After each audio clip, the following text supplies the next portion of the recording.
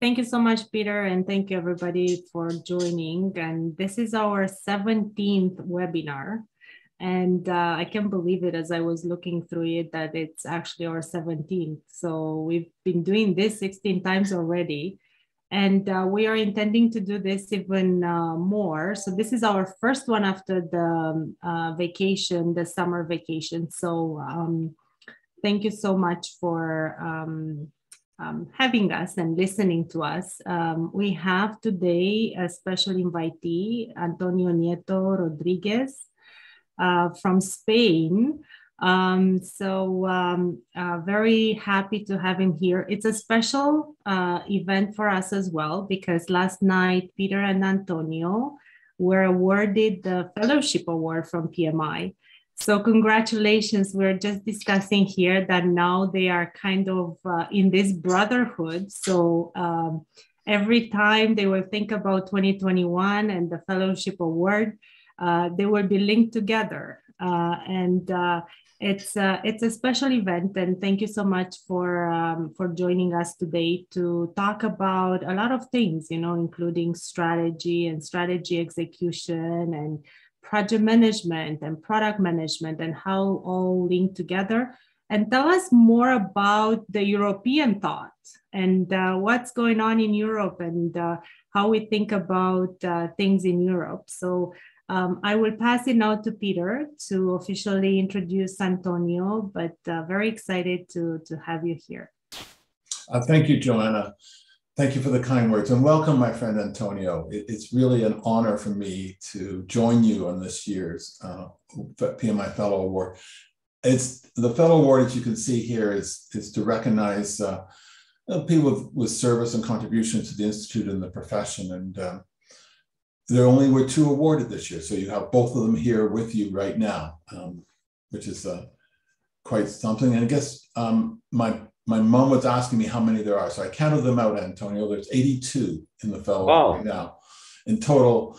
Now, as we commented last night, not to say anything about Antonio, but some of us are of an age. So some of the 82 are no longer with us as we go along. Anyway, so I'm pleased to have Antonio here. So I was thinking back, I can't remember when the first time we actually met Antonio, but we certainly got to know each other when we served together on the PMI board for a couple of years. And you followed me as chair. When were you chair again? In 2016? 16? Yeah, so a few years after me, you were chair of the board, and we certainly touched bases during that time as well. Yeah. And let me just move here to my next slide. So as you can see, I mean, besides Antonio being a great volunteer, one of the things that I was very impressed with was the thought leadership that he has had. And he's been recognized as one of the top 50 thinkers in the world. He's been viewed as a thought leadership of project management. He's published, as you see here, a number of books, and we're very excited to say his Harvard Business Review Project Management Handbook is now available. I guess the official release is in another 2 weeks. 2 weeks, yeah. 2 weeks. Thank you. But you can order it now on your favorite online bookstore. So very excited that Antonio has agreed to join us here. So unlike other webinars, we're going to have this as very informal. Antonio and I will just have a chat about some of the things we're seeing in project management and some of the trends we're seeing. Antonio was working on setting up a strategy implementation institute, so we'll talk a little bit about that as we go through. If you have any questions for us, please feel free to put them in the chat and or open up your mics. We're a relatively small group, and we can join in on the conversation. So enough about that. Let's get rid of the slides so that they can see us, Antonio, and let's get started here with our conversation. So one of the things that we talked about when we were on the board together, and I guess I found out, I didn't quite know where it came from, but I found out last night, it was all your fault, was about the project economy. And I guess that goes back to your first book about the project revolution. Gee, I was looking, couldn't believe that was over 10 years ago. I didn't think you could write a book when you were like 16. But it was about the project economy. So maybe we could start off and just think and talk a little bit about how you see today, and in particular, the importance today of thinking about the world as a project economy. Sure, Peter, and it's a pleasure to be here with you, Anna, with Lee, to discuss without any scripts or just a chat around how we see the world and the opportunities I think that we're seeing and will be seeing in the next 5-10 years around projects, programs, products, agile. So I think just to make it very simple, if you want, what I call the project economy is it's a shift, a very important shift. I think most of us have been growing in a world driven by efficiency, where operations was at the center of every organization. Operations was driving everything, business as usual.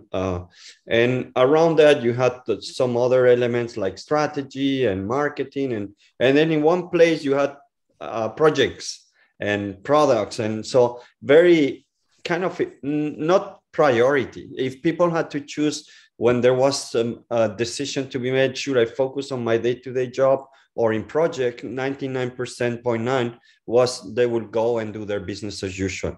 That's how they were scored and evaluated, line management.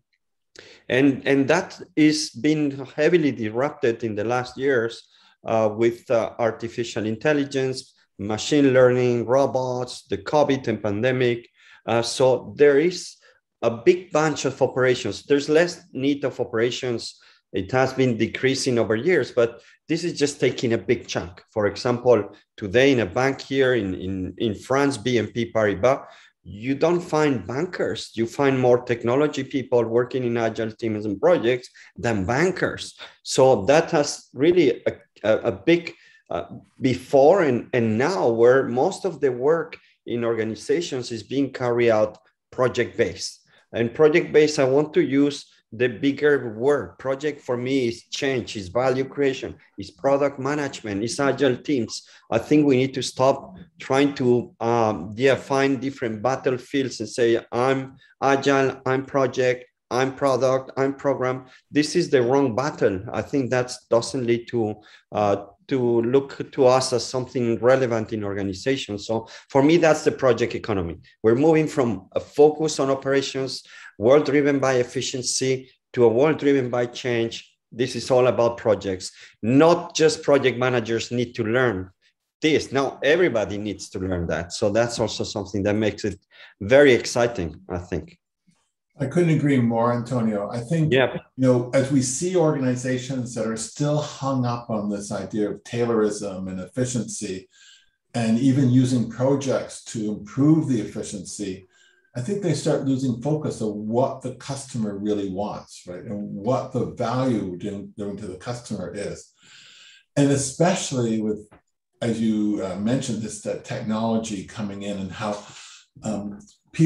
creative people, innovative people have been thinking how they can use technology to solve customers' problems differently than existing companies. I mean, we talk about Uber and the taxi industry as being an example of how technology helps solve problems that people didn't really realize they had or just got used to having.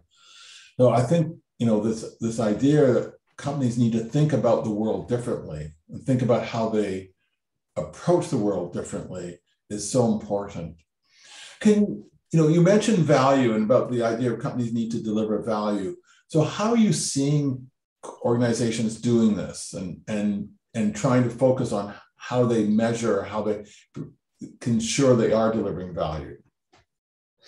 That's a great question, and please jump in also with different views if you have. But I think in the world driven by efficiency, where operations was prime, most of the revenues were coming from operations. Projects hardly deliver any value on the short term, maybe in the midterm, who knows in the long term, right? But 80-90% of the revenues were coming from selling products and operations. with operations being taken over and moving into project-based, half of the revenues have to come from projects and new products. And so this is a completely different story. We're not used to deliver revenues as a project leader. We're not product managers. Yes. So I think the merge between products, programs, projects, it's just so necessary. And the other big thing around value is that if you look at the project life cycle, there's nowhere value. We have an initiation phase, we have planning, we have execution, monitoring, and closing. Where is the value? We make plans on deliverables, we make great plans on milestones, we artifacts. Nobody really knows what that word means, but we use artifacts. But where's the plan on the benefits? That's the only thing that should matter. And we don't have that. And so I think there needs to be a radical shift on creating value, and fast. We need to do it fast. No company can wait today 4 years to see any benefits of a project. That's not happening anymore. The company will go bust. So we need to think completely different and very much focus on value creation fast. I couldn't agree more. I mean, that's one of the things that led Joanna and I to write our book about, Gen P, new product owners, about focusing on delivering value coming out of projects, right? It's not as I say, is a tagline to the book, is projects deliver products. Products is what delivers value and benefits. So it's very interesting that you talk about this, this idea that where's the value in the projects, right? In the project manager. And I know this is something that we talked about before and thinking about from a project manager point of view, understanding more about the business.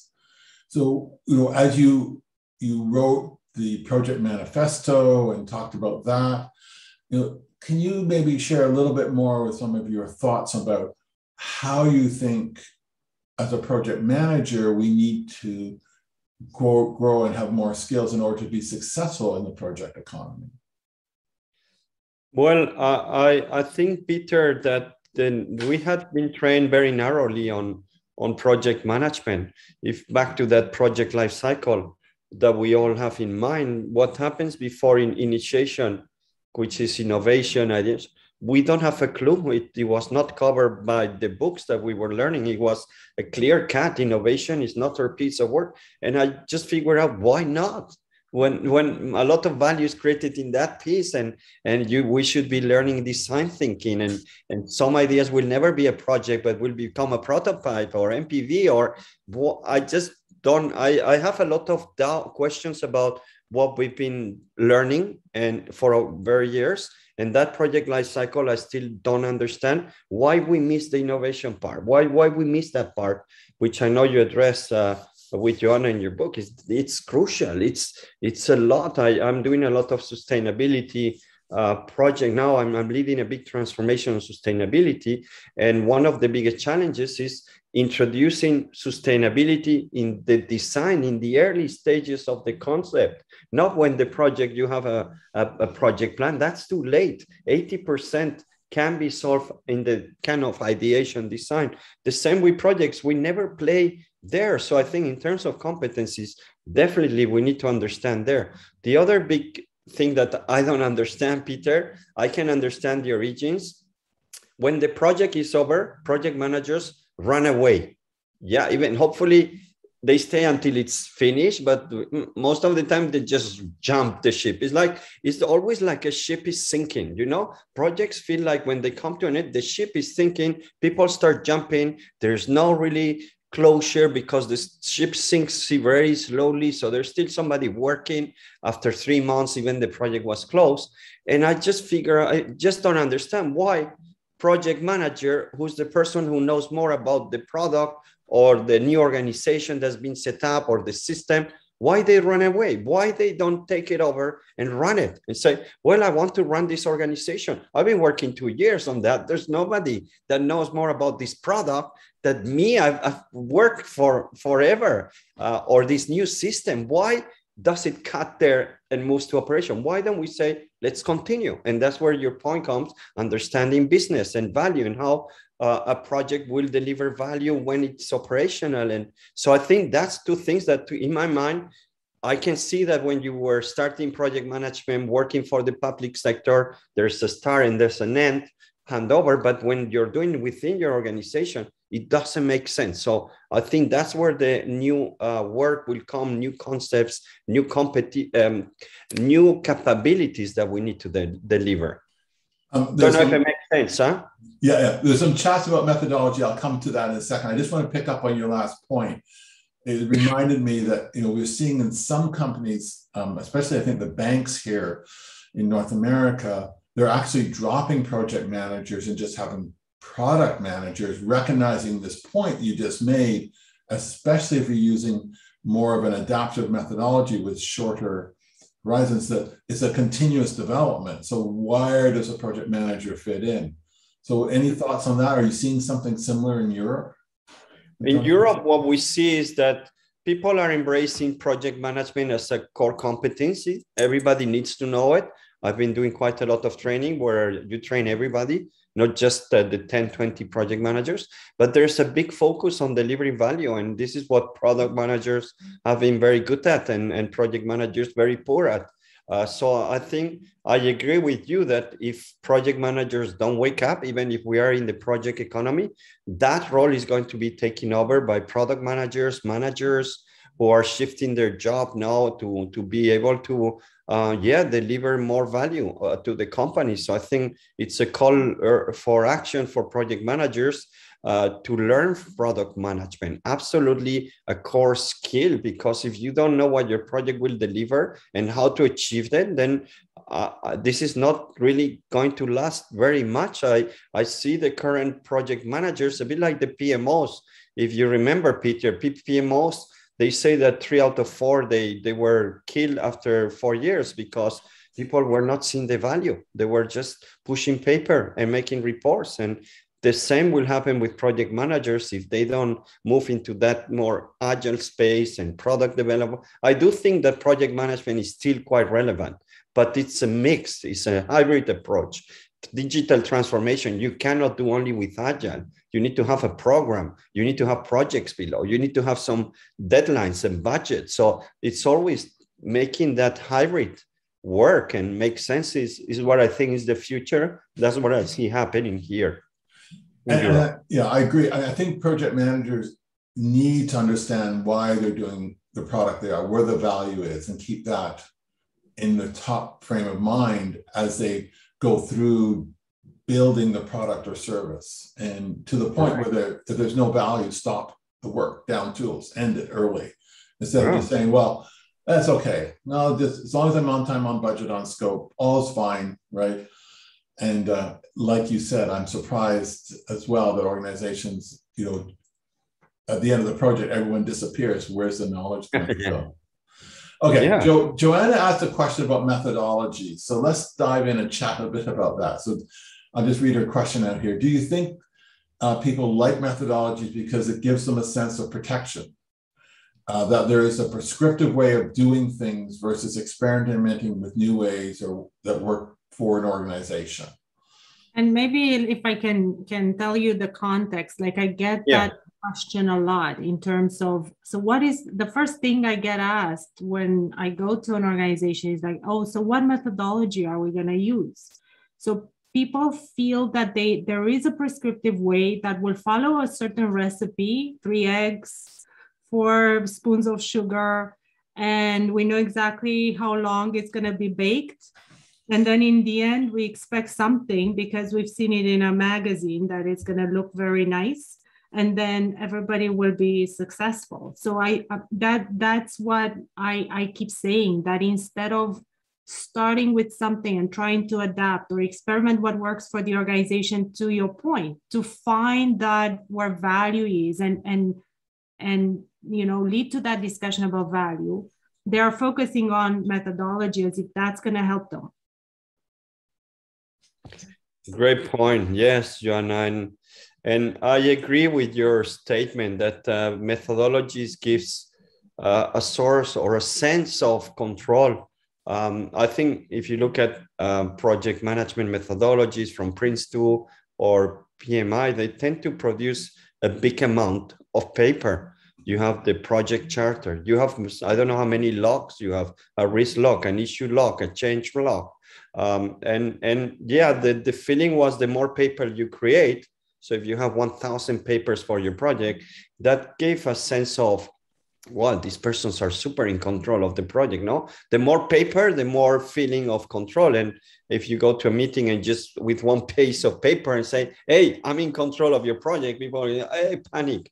So that sense of first feeling of you are on top, you are in control because there's a lot of paper. And the second, what you say is true, is that people are expecting methodologies so that you can repeat the results. So I do think that you need some sort of recipe, but then no dish is always the same. You need to have the freedom to adapt it and to follow different steps depending. Every project is different, every product is different. So I think methodologies are useful, but not one methodology, one size doesn't fit all. We've done that for many years, where we say use this project management methodology for all your projects, and that was wrong, because that just created more chaos and a lot of bureaucracy. And when Agile came, that's wiped away. We don't have any methodologies. And now it's very simple. We just have, user stories and a lot of whiteboards with Post-its. And that was a big change, but much needed. So I think part of our kind of teaching organization is, you need tools, of course, but it's more important the people, it's more important the value, it's more important the culture. The tools are just tools to help you get somewhere, but use them and learn them according to what you need. Don't put it in the focus. The focus is somewhere else. At least that's my view. I don't know what you think, Peter or Joanna, on that. Well, I agree with what you're saying. I think in many ways, I see this as a very exciting time for project management. I felt in some ways that when I first started and got my PMP back 20, whatever number of years ago, so don't think I want to think about how long ago it was, I felt that as a project manager, I walked around with the CPM hammer, right? Critical path method, that was it. Now we have a toolkit. Now a toolbox. Now that's the good news. We have a toolbox, right? So I got a hammer and a screwdriver and a wrench and a crowbar and a sledgehammer and a saw. I got lots of tools to use, which is great. But I have to be able to figure out which tool do I use when.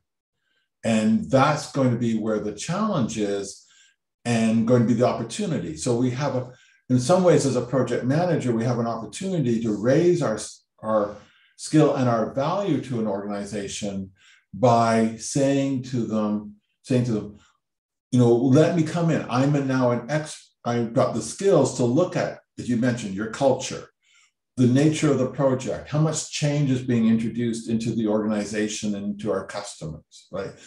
What's the nature of where the team is and where our customers are? And I can look at that and then say, okay, this is the best approach that we should use to deliver this product to ensure we're going to get the value at the end of the project. And, we've always been said, well, we got to use this. I was doing a little volunteer work for an organization here in Canada, CASO. And, when I was brought on until I was the project manager. And so one of the volunteers on the team said, so where's the Gantt chart?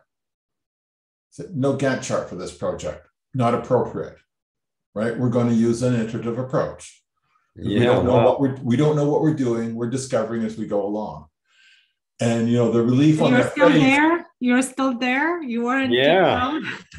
No, I was not thrown out. But the relief on their face is they recognize that, as you said, that often project management has this reputation of producing so much paper and bureaucracy and so on, and not being flexible. But as we started off talking about the project economy, we need to be flexible.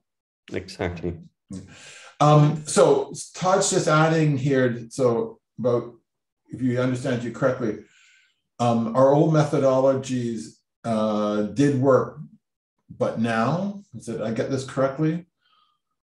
I don't think certainly that's not what I'm saying. The old methodologies, if you like, the traditional ones, are still necessary. I mean, I struggle to think of how some projects can be done without using a critical path method. Although it was funny, if you remember, Antonio, what was it, 2 years ago with the 50th anniversary of PMI, we had the head of the, from NASA, the head of the Mars mission, right? If you remember, and I remember Scott Amber coming out after him and saying, because of the nature of his talk, he was talking about how they developed the landing system for the rover on Mars. And if you think any project in this world is going to be predictive, it's a mission to Mars, right? You have a very tight constraint to when you have to launch the rocket. If you miss it, wait 4 years, right? You are sending something far away that's got to work, because I heard another person from NASA talking about, the service call to fix it takes a few decades to do. So, very predictive, very risk averse.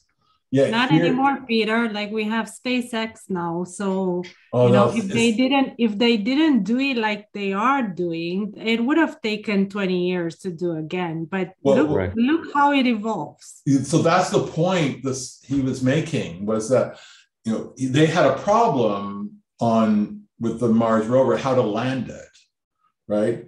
Because their old technology to land the Mars rover didn't work. And they used an iterative approach with creativity and innovation to figure out how to land these rovers, which are the size of a small car, on Mars, right? Mm-hmm. So even though you think this is predictive, it's not, right? There are parts of it that you have to use agile. And I think that's the magic we have to bring. So some cases, the waterfall traditional approach will be used. It has to be used because of the nature of the constraints that you have how it works, but not everyone. Okay, anything you want to add to that, Antonio?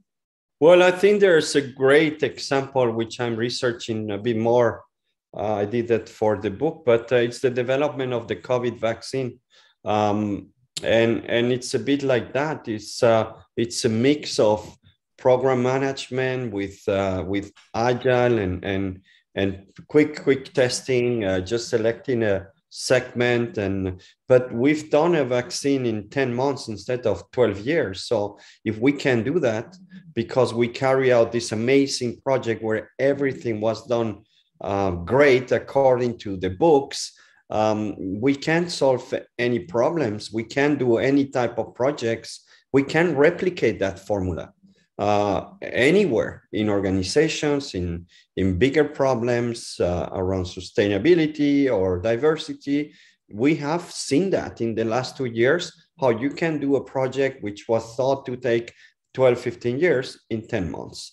And this for me is extraordinary. It's like it's terrible to say this, but we've seen how I feel like this pandemic was horrible, but somehow there has been a light where it says, hey guys and ladies, this is the way to solve your problems. We can show you.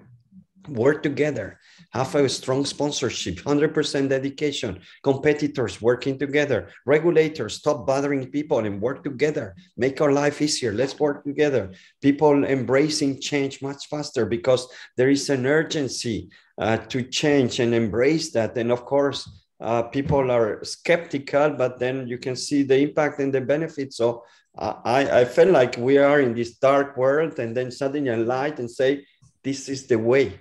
Pick it up. And you can do that for your digital projects that usually take 5 years. You can do them in 5 months if you use the right approach. Now we have that. Yeah. Hello, Antonio. This is Todd McCoy from Alberta, Canada. Hi, Todd. Hi. To add to what you're saying, the COVID response, I work for the federal government, and they had to quickly have people contribute to the government of Canada by working at home. Like, they had to change the network setups, the capabilities of people to work at home. They're not the only organizations, but an organization like the federal government, which typically takes a long time to do stuff, implemented this very quickly and very responsibly. And, they gave out CERB checks, aid checks to people right away, which typically isn't the way in Canada. Very interesting. Very interesting. Thank you, Todd. So I think, Todd, you mentioned about technology changing and so on. I think, you know, this is what we're seeing, is that the world is changing. So as project managers, we can't walk in with a hammer. We have to use different tools. And even working on the same project, we may need to bring in different tools. The point I was trying to make with the Mars mission, which looks like a hammer, but we have to recognize that some parts during that project, we needed to have a wrench, we need to have a screwdriver, right? We need to use, and this all goes back, and again, as Antonio mentioned, and I completely agree with him, we have to think about the value and how can we deliver value faster? Well, as my students ask me, as you know, I think I probably shared this with you with one of the classes we took together, that, you know, even in the construction industry, which has traditionally been waterfall and continues to be so for the most part, we're still seeing people starting building before they finished all the design. They want to see what the market is like. They want to see, in the case of high-rise residential, what are people going to buy? And they'll readjust the upper floor design based on what people bought. And if they're buying one-bedroom units, then they'll put more one-bedroom units in, right? So even though they're doing parts of it predictive, I mean, you know, heaven knows you're not going to build a roof before you have the walls to support it. You still can do some iterative. Antonio's looking like, maybe you can do that. You can still do some, use some agile agility approaches. Okay. So I think I'm supposed to have the next topic ready to talk about now. I got so wrapped up in this one. I wanted to go back and talk a little bit about your book that's coming out and some of the work you've done with LinkedIn training around sponsorship. So maybe you could just share some of your thoughts of how you see the organizations and through the project sponsor setting up a project for success. Yeah, sure. So first, maybe on the book writing, I think I'm not like a super guru or bright super. I just wanted to write a book long time ago. Just thought maybe try that project and leave some kind of vision on my views on projects and so on. So, but then you get into it, and then they ask you to write another one and another one, and so I want to say that I think everybody can write a book. It's not something that you need to be a genius. The thing is that once you write one, then it kind of, you say, this is the first and the last one, right, Peter? Right. And then somehow you get asked and people like it, and then you get into this. So I had published 2 books in 2019, just because I was writing one, The Project Revolution, and then Penguin, which is a quite respected publisher, at least here in Europe. It's the one they publish in the books. In the airports, they said, we're doing a new series for management. And one of the first books we want to publish is on project management. I said, wow, nice, because usually don't write about that. So I wrote it, and then I said, not again, no more books for 5 years, at least. This was 2019. And very soon after, this Harvard said, well, our guide is super old. The last project management book that we wrote is like 8 years old. And we see that there's demand, that people want to know how to manage their projects. So they said, do you want to write it? And I could not say no. So another big mess and writing the book. And you know how it is, Peter, Joanna, it feels like never ending projects. But what I like about this project is they told me, write it for the non-PMs. So we have a lot of project management books, and they're really always mostly for project managers. But there's 90% of people who are not going to be full-time project managers. They just want to do their work better, their projects. So it's very much focused for the non-PM. It's just very simple terms, very simple tools. I have developed the project canvas. And the other big focus, which I really like, and again, Joanna and Peter, you know, is we need to speak to the sponsors. Executives don't have a clue about sponsoring projects. I've done about 2-3 research, and I asked, do you think your executives are prepared? Do they have the competencies to lead projects, and about 85% of the people say, no, they're not prepared. They know partially, but they're not ready. The same with the HBR, we did a survey. Only 14% of the 600 executives said, I've received a training on sponsorship. So one of the biggest reasons and gaps, I think, for project failure, we can talk about that, why the rate of failure in project is still so huge, is the sponsors. And with the book is really a big target for me, using the platform of HBR, which is like probably the main thing that senior leaders read, or the only thing, and to address it and tell, this is your role, sponsor. And you need to be really proactive, and you need to sponsor the projects, and you need to support the project manager. So that's the two very important. And of course, anybody working in projects already can learn how to simplify and to focus on value.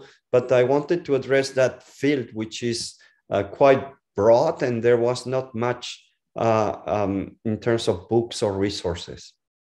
So I certainly agree with the sponsorship. It's interesting. Some of the pre-em community here, I'm going back to when I first got involved 25 years ago, talked about the need to train project sponsors. And I know one provider even developed a course for project sponsors, but no one took it because they're all too busy, right? So that's one of the challenges that we have. So can I just ask a question on that? Because I think it's important. So the project sponsorship versus the product owner. Okay, so what's your view, Antonio, there? Because I mean, project sponsorship is going back to that discussion that the project is a temporary endeavor, right? So it's for the duration of the project, and then what? Versus the product ownership that goes beyond the duration of the project and just keeps the focus on the entire product lifecycle, from innovation to all the maintenance and operations and promotion and pricing and everything. Well, I'm not expert in your field of product management, Joanna, but what I would say is very much the similar role at the product owner with the project sponsorship. It's an executive level. It's accountable for the value creation, the results, the bottom line, and then also accountable for bringing the resources and supporting the development. So I think in that respect, I would say quite similar, but maybe in product management, they are more familiar with the role, but in projects and transformations, they are not. They're like Peter was saying, they love to start the project. They're always at the kickoff. You always see sponsors in kickoff, and they like to be in the picture and say, yes, we're going forward. And then you never see them again. Just like politicians. Yeah, it's like politicians. So I think that's very wrong. So maybe we can adopt some of the practices from product management and product owner. What do they do right that we can copy? Right. Thank you. Where do you see the gaps from a product sponsorship, or as we like to say, the owner of the product? Where are the gaps that cause projects to fail, Antonio, from your research and your experience? Well, this is a topic which I love, and I'm trying to get to the bottom of it. I was reading the Standish report, the COWS report, and I saw the figures, and we've not got better in project success rates over years. It's 30 years, it's a third, right? Yeah, and it stays always around 30% success rate. And despite all the trainings, despite all the methodology. So I have this LinkedIn newsletter on tomorrow probably, and I have a topic, and I'm thinking, why have we not done projects better? I have my view, Peter, and I'd like to hear you both and other people in the call, but it's just appalling. I think there's very few professions where 70% of the things that you do fail. I don't know any other profession, to be honest, that 70% of what you do fails. Professional baseball players. Yeah? Yeah. Or hockey. No, well, baseball, because you hit the ball 3 out of 10 times and you get paid multi-million dollars. So you fail 7 out of 10 times. That's It's a nice reference. So that's the only one. Yeah. But so I want to go to the core of the matter. I think we ought to do that. Especially now with the project economy, we cannot afford to keep failing that bad. And when the expectations are much higher. So my view, I just mentioned the sponsor because I think, I don't know from your point of view in Canada, but here in Europe, we always had the sponsor in the projects. Always there was the name, and often you did never saw the sponsor.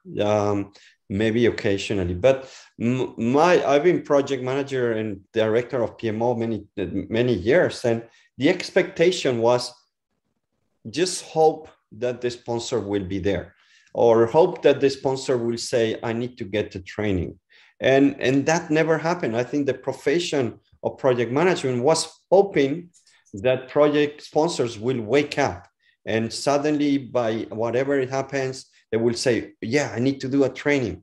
And that was what we all thought in PMI. And I think that has to reverse. I think I would say 1/3 of the projects that fail are poor sponsorship. And I'm quite generous, maybe more. But I think what we need to do is, now you're a project manager, go to the sponsor. The first person you need to meet and commit and get them engaged is the sponsor. Otherwise, don't start the project. Don't say, no, it's not going to work. And I want to see the sponsor. I want to tell the sponsor what is expected from him or her. I want to offer coaching. I want to offer coaching on project management. And I want to secure a meeting every 2 weeks and want to make sure that the steering committees are scheduled in advance. So that part which we are hoping, we cannot hope anymore. We need to grab it. So I agree. And I think there's two things that as project managers or product owners, we need to do. One is that we need to make sure that the product that we're producing on the project is linked to strategy. This is about your comments around benefits, realization, and value. And if no one can tell us how we're linked to strategy, then don't do the project. Don't create the product. It's going to fail. Right. So I think that's one thing we have to make sure, and have the sponsor clearly articulate what that is, or tell the sponsor if they can't, figure it out if you can. If you can't, don't do it. The second thing that we need to be able to do is start talking the language of the sponsor, the language of business. I think, we walk into these meetings as project managers and we go, oh my goodness, my CPI is 0.9, my SPI is 0.8. No idea what we're talking about. I don't know what we're talking about sometimes. But even if we say we're over budget and late, so what? Connect the dots. What does that mean in terms of realizing benefits? What does that mean in terms of delivering value or not delivering value, right? So I think those are two things. Now, the third thing, name slipped my mind. I was a professor at McMaster University here in Hamilton, Ontario, in Canada. When they were looking at strategy implementation, one of the things that they did was they looked at the compensation plan of organizations, and in particular, the variable pay, the bonuses.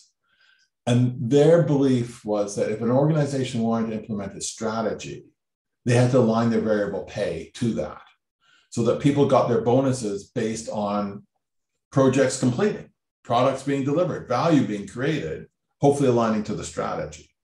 So I think that's another element that we can look at, even as a project manager, if we have any ability, or as a product owner, if we have any ability to control people's pay, tie it to value, right? Don't let it be on, oh, well, you completed these deliverables. So what? Where's the value? Good suggestion. I like that one.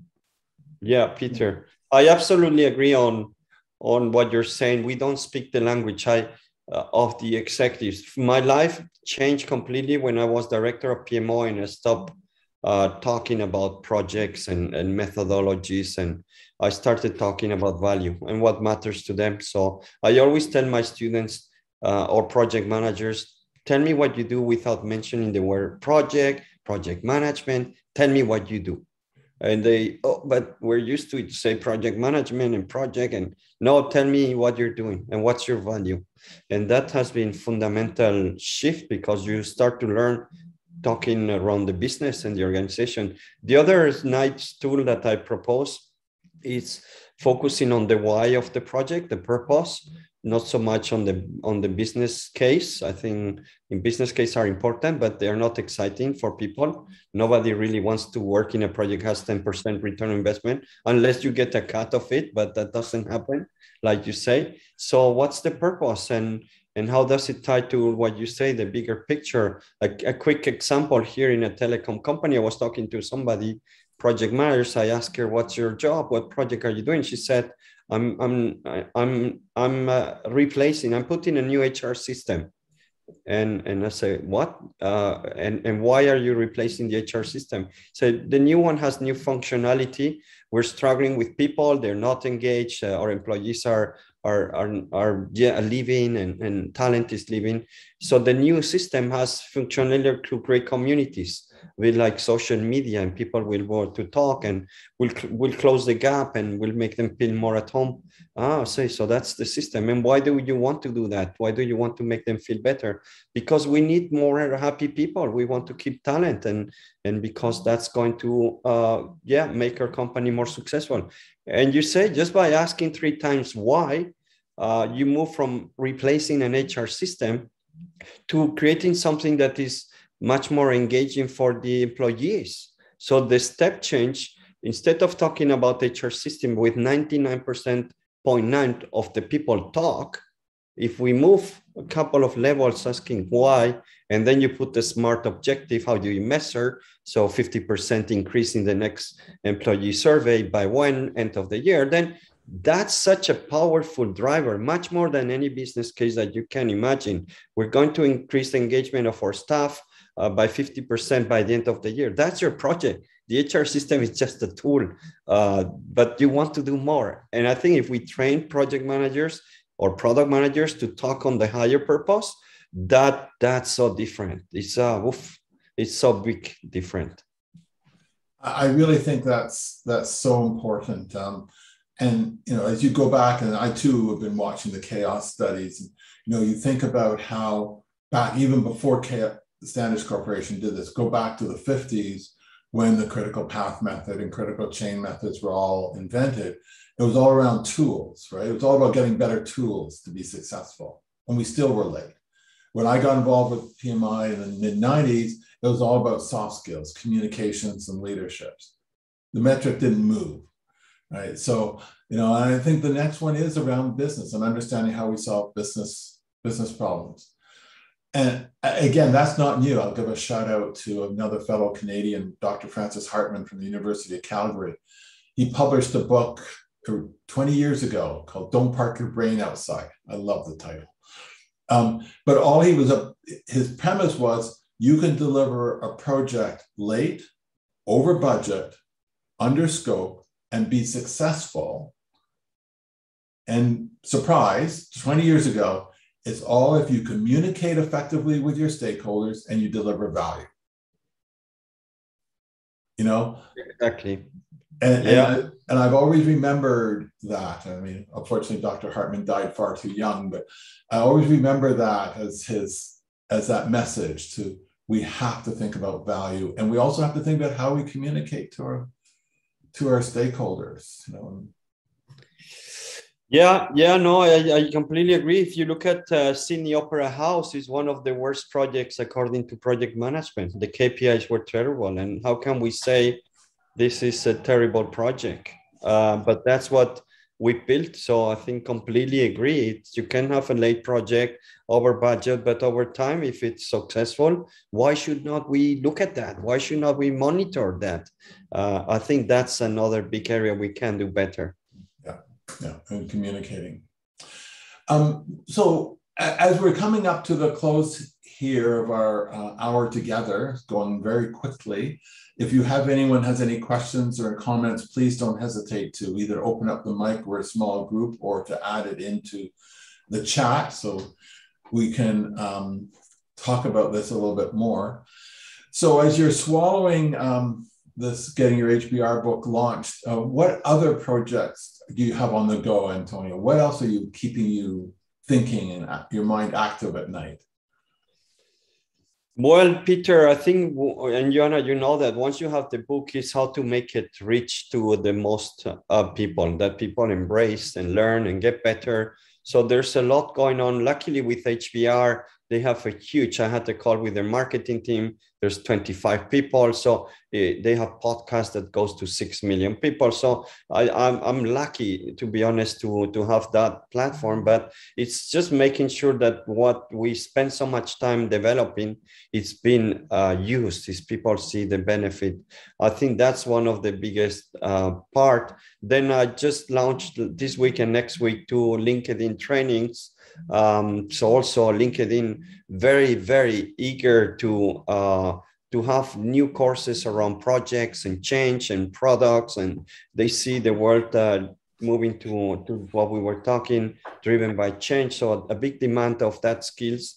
And then for me, I think the bigger project I want to learn, I'm busy with sustainability. I think one thing that we need to learn also in project management is projects should not just be narrowed focus with their scope and goals. Again, back to this 40 years focus on very narrow scopes and goals. We need to find ways to incorporate sustainability, diversity. So I want to research more on that and how can you incorporate it in the early stages of your projects. Avoid thinking that sustainability is more costly. So there's an area there which we can do a lot. It's just early stages, but I think it's the future. If we want to keep this world still alive, we want to go to Mars one day. Absolutely, and I know there's an active community about sustainability. Todd has popped in another question here that you talked about a little bit earlier about artificial intelligence. So any thought about what AI's impact could be on project management? Yeah, no, I love it. That Todd, this is another great question. Is there's very few professions where artificial intelligence has been less used than project management. We thought, it's just amazing. We're still managing projects with Excel and my MS Project. This is a software 40 years old. Can you imagine? And if you're a bit advanced, you use Primavera and maybe, but it's crazy. We've not embraced technology, and there's a lot of the work that we do, which is very administrative, chasing information, making reports, even. So I hope, and I really, I've seen some people in Canada already working with algorithms, machine learning. They say that 60 to 80% of our current work will disappear, which I can't wait, because we will be forced to do something else, more into what we were talking earlier, Peter. So great question, Todd. I can't wait that technology disrupts and helps to accelerate this new way of managing projects. Yeah, me too. I've seen some work that's been done from a fellow down out of South Africa with neural networks around risk and estimating. And I think that's a great opportunity where artificial intelligence can help out, because that's so fraught with bias, with human frailty, where we can use AI to help us out. There's one area that can certainly help. And so I think it's coming, but as you said, Antonio, it's surprising how slow some of these things show up in certain areas. Yeah. Okay. Thank you. Well, some great thoughts. So again, I know you're very busy, and I do appreciate you taking time to spend this hour with us and share some of your thoughts, have a conversation with us. Once again, congratulations on the winning of the PMI Fellow. As Joanna mentioned, you and I will forever be linked as the 2 winners for this year, which is a real pleasure to be. So with that, I'll just go and put up our ending screen here, and we'll wrap up. So again, thank you very much for attending. As always, we're recording this. We'll have the recording available in a day or so on the New Gen P website. Oops. I know Antonio wants to see more of his book being published. Look for his project management handbook coming to an online bookstore near you soon. Also, our book, Gen P, New Generation of Product Owners Who Care About Customers, is available on Amazon for your reading pleasure. If you want to find out more about product ownership or anything else, don't hesitate to email us at info@newgenp.com or check our website, www.newgenp.com. So thank you again. We're working on our next speaker for November, so stay tuned. Check our website and we'll let you know. So thank you again for joining and have a good rest of the week. For those of you in Canada, have a great Thanksgiving weekend this weekend, and we'll talk to you next month.